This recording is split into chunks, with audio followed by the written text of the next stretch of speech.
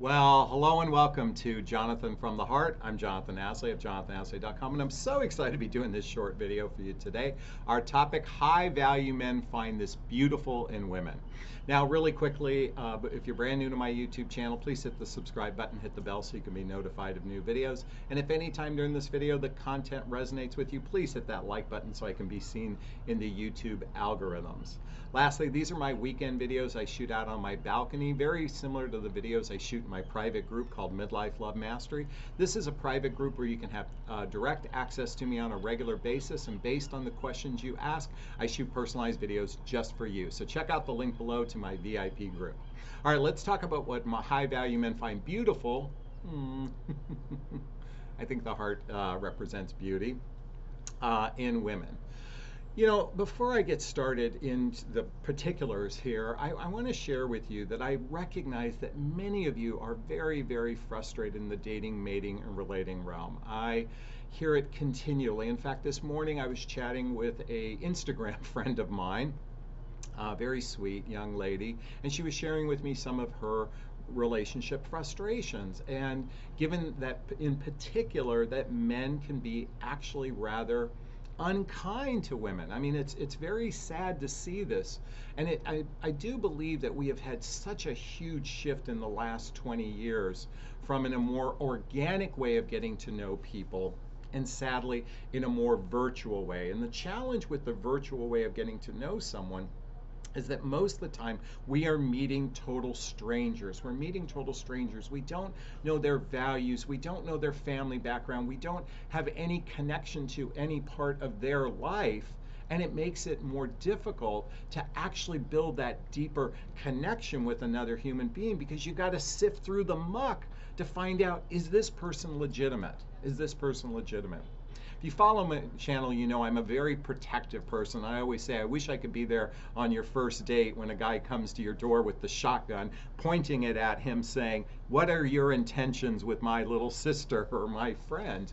Because on some level you have to, at least my invitation for you, is to become your own protector, and not from a place of closing off your heart or protecting your heart. It's about being more intentional in the process and understanding the mechanics of a healthy, happy relationship, because we've literally been indoctrinated here, at least in particular in the United States, that chemistry equals relationship success. Repeat that chemistry equals relationship success. And what we have learned, at least in the coaching industry, that's the furthest thing from the truth. Chemistry is just one component. And you have to recognize that within chemistry, oftentimes it's lust or limerence, and limerence is extreme infatuation. It's not, it's a chemical, chemistry is a chemical thing. It's chemicals released from your brain into your body that makes you feel good. And if you're not familiar with my relationship iceberg, I want to share this with you all.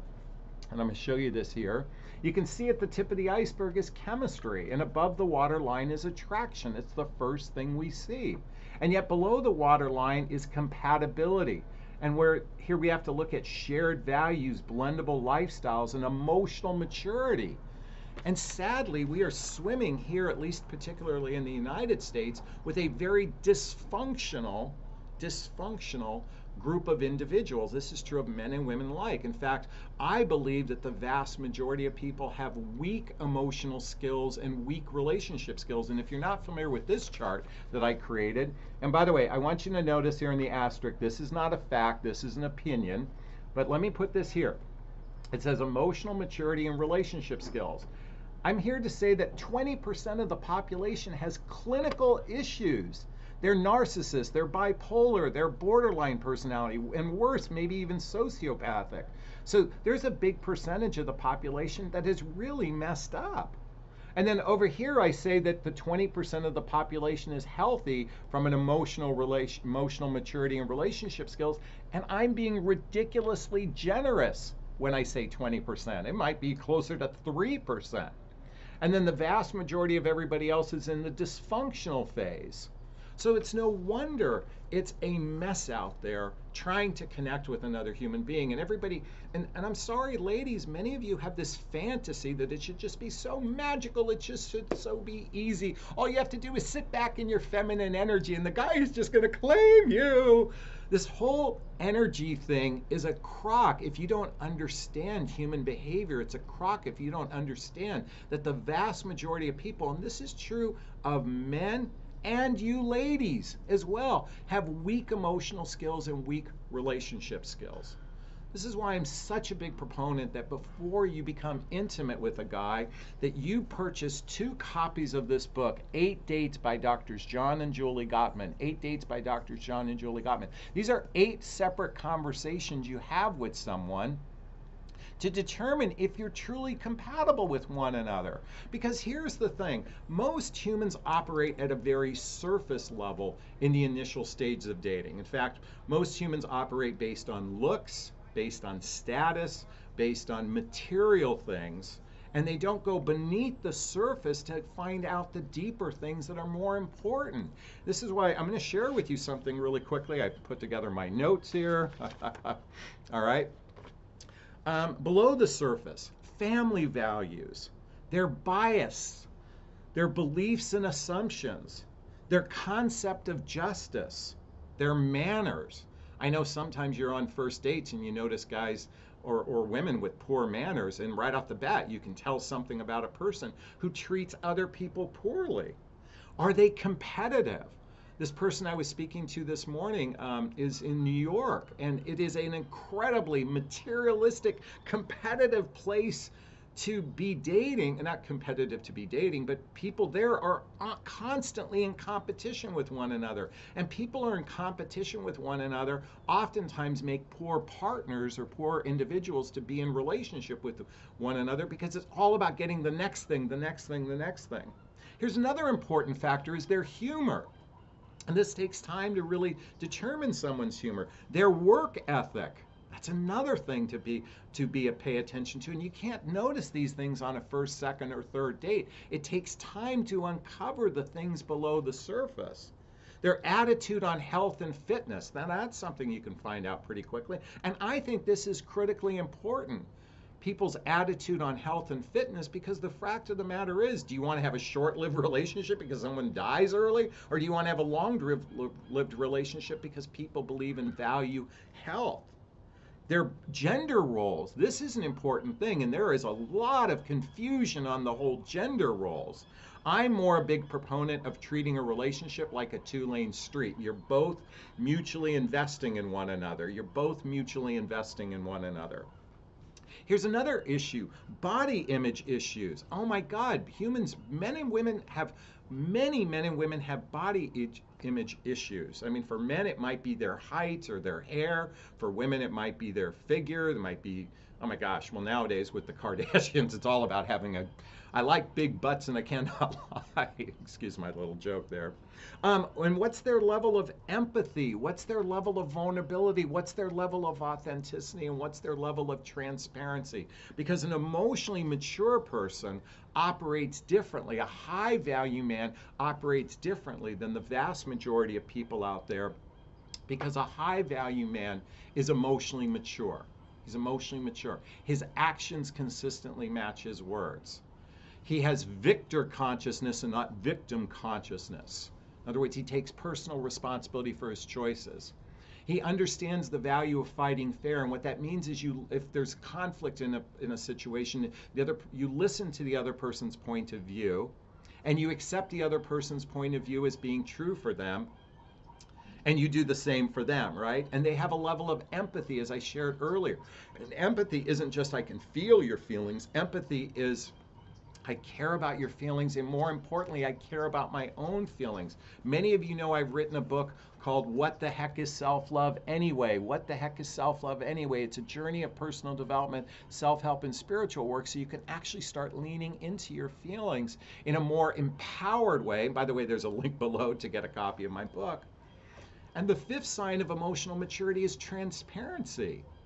I'm here to say we don't have time to screw around. It is time to get radically honest very early on, to get radically honest with one another and to ask the tougher questions. But Jonathan, all the other dating coaches tell me not to ask questions.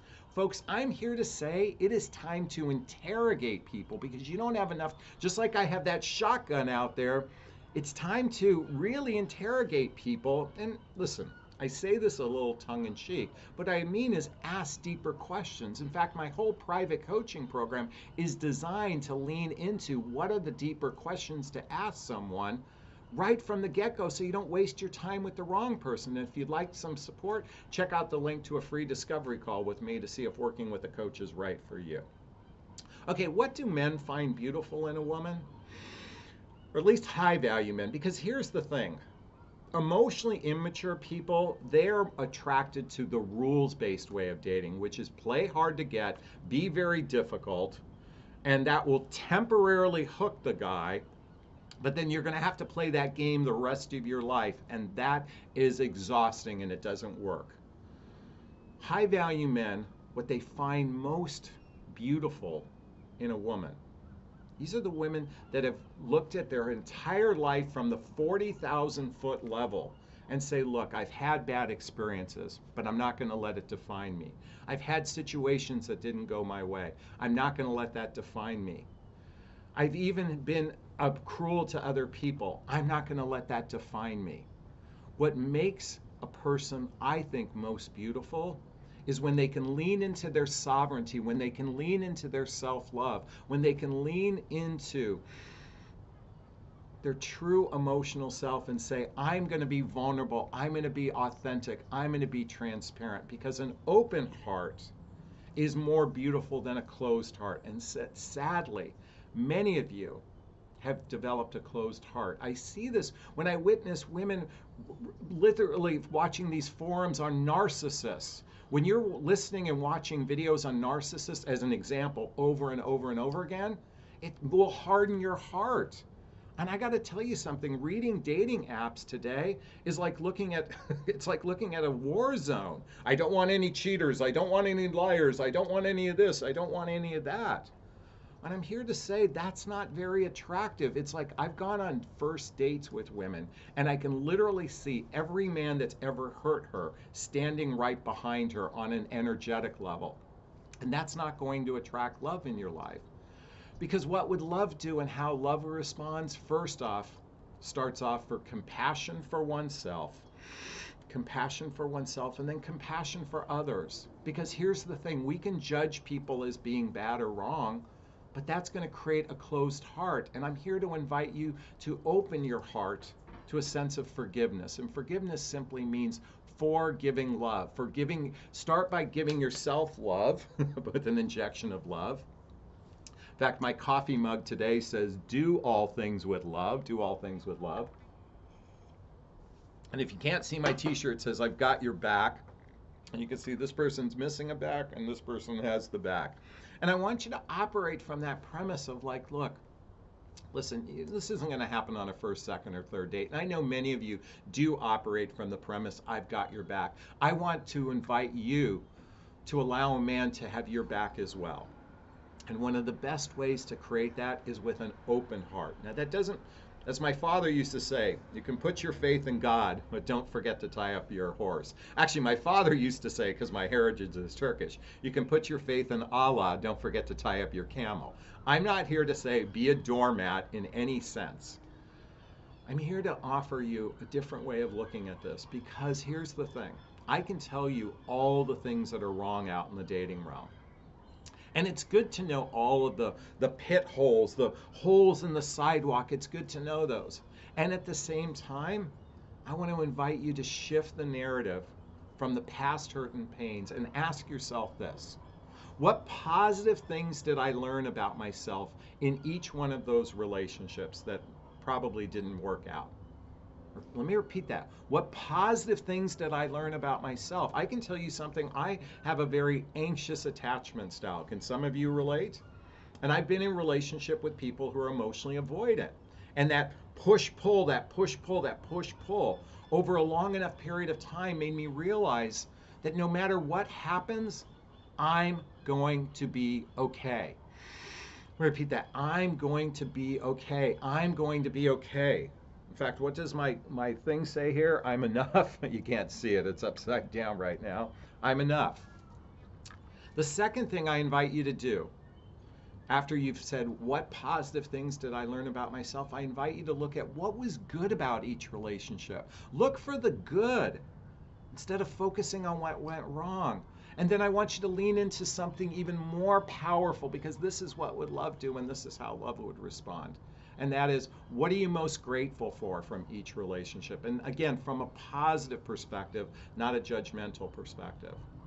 Folks, if you want to shift your narrative with men, having an open heart. I had a client who was in her mid-60s when she met the love of her life. I mean, the first love of her life. She was in her mid-60s. And one of the fundamentals she adopted before she met him was this idea, it's raining great men. It's raining great men. It's raining great men. And the other thing she started right from the beginning of the relationship was radical honesty, vulnerability, authenticity, and transparency.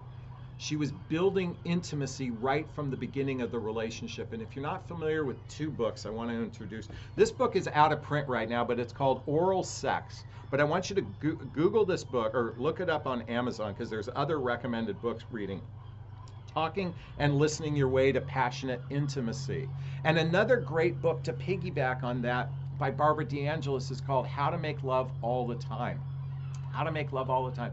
Folks, high value men appreciate women who lead the emotional facet of the relationship. Let me repeat that. High value men, emotionally mature men, appreciate women who are the container of the emotional intimacy of the relationship. And this is a great book to start from the very beginning. We don't have time to mess around waiting the whole game of like, oh, let's just give them a chance. And 6 weeks, 12 weeks in, we notice how messed up they are. I'm here to say, start from the very beginning with radical honesty, with vulnerability, authenticity, and transparency, because that's beautiful to a high value man. We appreciate you being the container of the emotional, intimate aspects of the relationship. And it's going back to my book, chapter 1, speak your truth, do it with kindness. And chapter 9, if it's sincere and from the heart, you really can't say the wrong thing to the right guy. So are you with me? Are you going to be more open, more vulnerable, more authentic, more transparent? And I don't mean from a doormat way as you've been in the past. I'm talking in a radically honest way, by being intentional, by being demonstrative, by being effusive right from the get-go. Because you won't waste time with the wrong guy. And let me just tell you this, when you do meet that great high value man, he's going to appreciate that you've set the stage, you've set the pathway for relationship success. And that's my invitation for every one of you. Are you with me? Are you going to join me on this? Please give me an amen, give me a thumbs up, and please let me know. All right, we've covered a lot today. I hope you found value in this. By the way, again, check out all the links below. By the way, my Instagram link is there as well. If you want to connect with me, is there. Check out my book. Check out my group membership, Midlife Love Mastery. Check out my free discovery call with me as well. All right, I think this will be a good place to wrap up this video. And if you know me, you know I always do it the same way. First off, I'm going to give myself a big, gigantic Jonathon Bear hug of self-love. I'm going to reach into the camera and give you a hug of love if that's okay. I'm going to ask you to turn to someone, a pet, a teddy bear, a pillow, and give it or them a hug of love, because hugs are a great source of love. And let's face it, we could all use more love in our lives. Thanks a bunch. Bye-bye now.